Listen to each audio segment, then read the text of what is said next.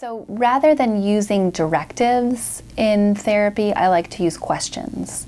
When I give directives, I think people feel talked down to, they feel as though they're being told what to do, and they're not asked to be part of the process, part of constructing, what the solution looks like. And so in order to better engage people in therapy and their own treatment, I think it's helpful to ask people questions.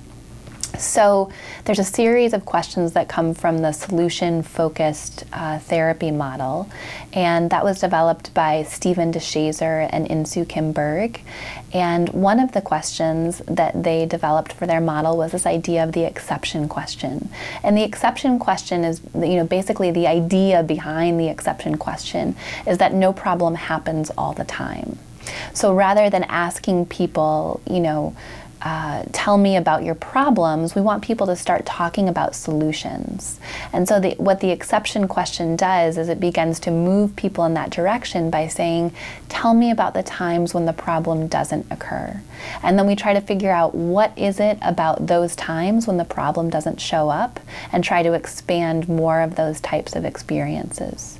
The miracle question, also drawn from the solution-focused therapy model.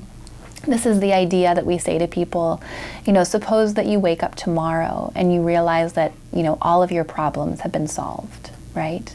How would you know that, and what would that look like? Now, working with people that have had brain injuries, what do you think people say? Well, they say, I wouldn't have this injury, right?